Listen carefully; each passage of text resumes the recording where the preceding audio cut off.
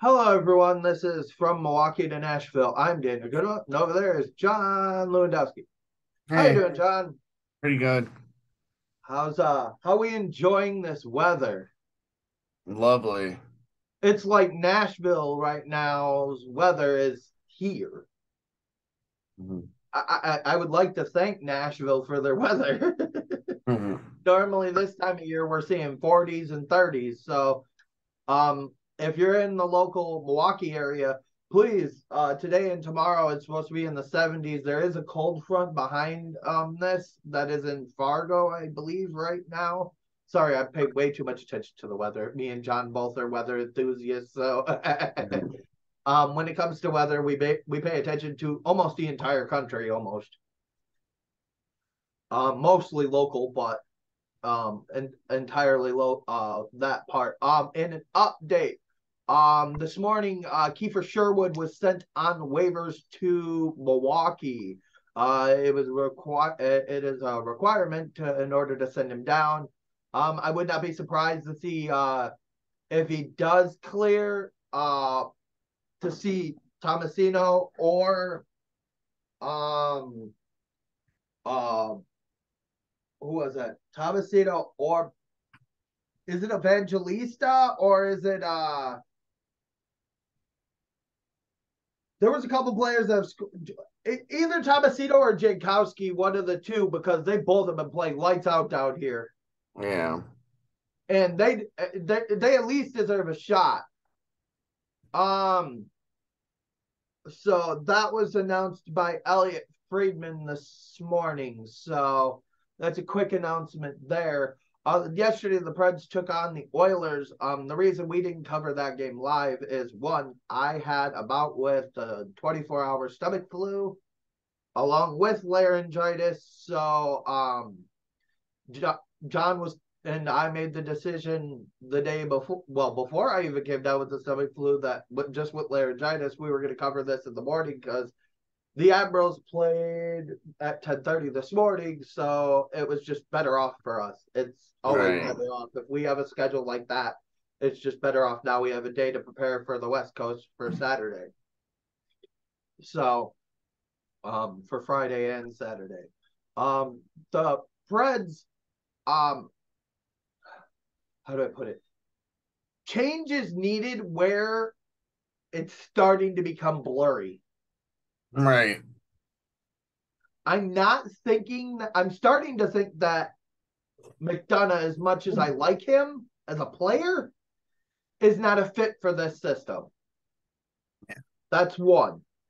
Two, I think that Hines shuffling things all the time gives the players an air of inconsistency, Hmm. instability, and inconsistency and instability. They kind of do go hand in hand, but when you mix them together, it can cause a giant mess, and that is not good for a hockey team when chemistry is everything. Right. You have to trust the guys you work with. So, your scratches for this game were just so everyone can read: Cody Glass, Zach Sanford, Jordan Gross. Now, what's that say for Cody Glass? Right. Here's the funny part: Sherwood, 9 penalty minutes, 2 hits, one giveaway, 2 takeaways, 9 minutes on ice. All right. If I'm Kiefer Sherwood, I'm unhappy about how things are going up there. If I'm anybody on this team, I'm unhappy about the inconsistency. Right.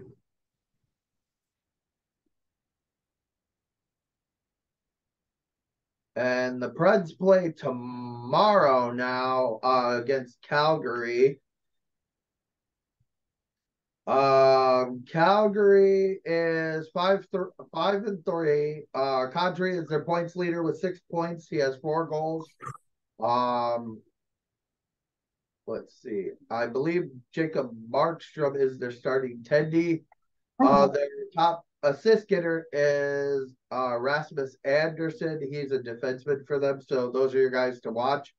Your plus minus guy to watch is Mark Stone over there. Yeah, Markstrom, he is 4-1 with a 2.6 goals against. And Dan Vladar with a 3.8 goals against, 1 and 2. Kevin Lankinen is our backup. He's only played 2 games, so they're running Saros dry again. He's played, well, let's see, 2, 5, 1. So he's played 8 games already out of the 10 that we've played.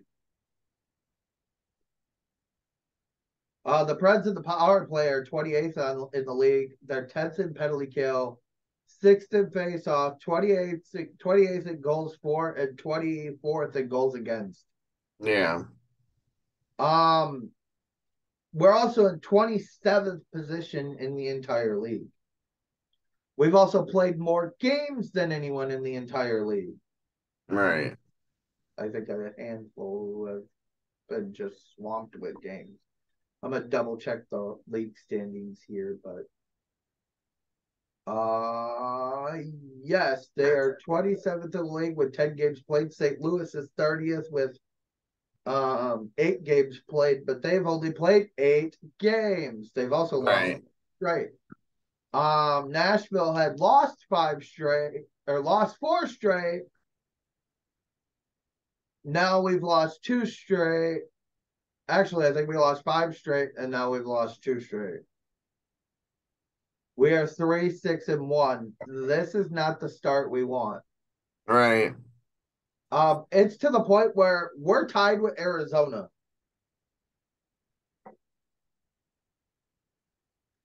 We have to make a decision. If we're going to rebuild, start selling now.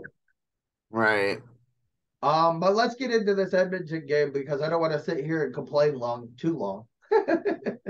So the stats in this game, I'm going to let John do those while the wonderful host here tries to figure out Yeah. Anyways, the Oilers outshot the Predators 37-23. In the face-off circle, the Oilers were better 54% to 46%. On the power play, the Oilers went 2 for 6. The Predators went 2 for 2. In penalty minutes, the Predators had 17, the Oilers 9. Hits, the Predators had 60, the Oilers 27. Blocks, the Predators 24, the Oilers 10. And giveaways, 16 for the Oilers, 10 for the Predators. All right. The stat that really sticks out to me is they are back to their physical hockey. They outblock them. They out hit them. Yeah. They got more takeaways. Right. But they got to stay out of the box. Yeah. Scoring in the first was Matthias Ekholm with his first of the year off of a very nice little play from Granlund and Duchesne to each other, and then Ekholm had an easy tap in. And then Evander Kane scores 2 straight goals. Both of them are assisted by Draisaitl. The first goal is assisted by Nurse, his 4th, and the second goal is assisted by Yamamoto, his 3rd. Draisaitl's 13th and 14th, Kane's 3rd and 4th. Yeah, imagine reading that one out. Connor McDavid, who has been a thorn in the Predators' side, the Edmonton Oilers are 7-0-1 against the Predators since McDavid's draft. Derek Ryan had scored his first with an assist from Tyson Barrie and Devin Shore. Then the second period. In the second period, Connor McDavid scored his 11th, assisted by Draisaitl, his 15th. That was on the power play.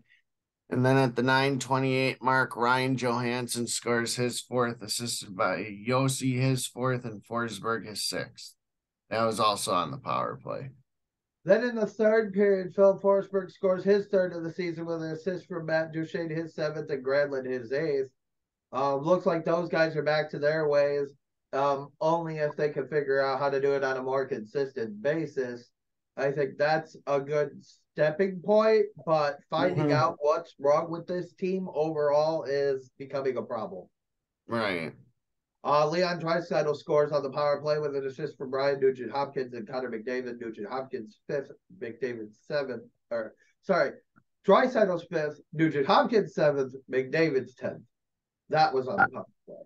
Then Nino Niederreiter scores his fifth with an assist from Roman Josi, his fifth with an assist from Forsberg as well, his seventh.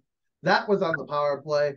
Then Evander Kane scores an empty net goal with his fifth and giving him the hat trick with an assist from Draisaitl, his 16th, and McDavid, his 11th. The one thing about that Evander Kane empty net goal, he actually started that whole play. Nashville defended well, just not well enough because obviously they got the puck to Kane and Kane buried it. So that's your night. The one kicker here is Saros stayed in the whole game.